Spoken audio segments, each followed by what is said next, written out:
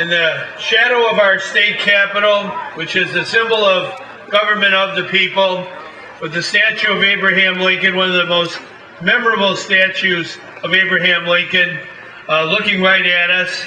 And over here, Dr. Martin Luther King, who understood that equal rights are for everybody. Dr. King said that a long time ago. And here we are, 50 years after the March on Washington. We're here to march on Springfield to make sure that our House of Representatives takes a vote on a very, very important civil rights measure.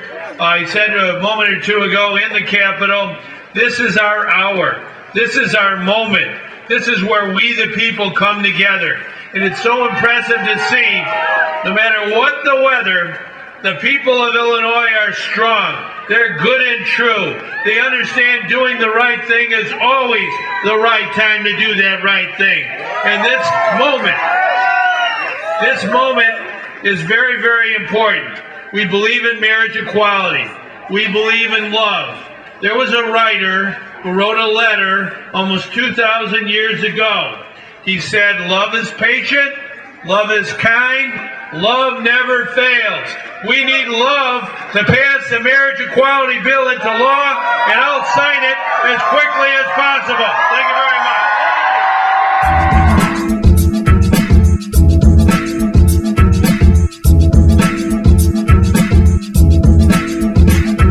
In this country and in this state, we know where it rests.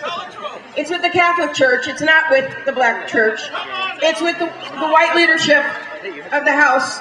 It's not with the black leadership of the House. We know our allies have always been diverse.